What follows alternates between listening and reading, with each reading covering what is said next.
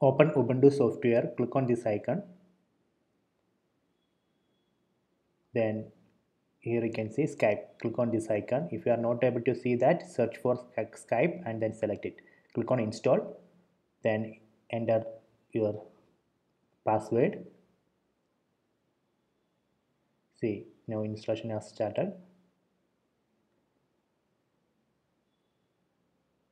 So this Skype is available in the Ubuntu software, so you don't need to download it from the Skype site. So if you want latest version of Skype, you can download it from the Skype site, then install it. Okay, installation completed.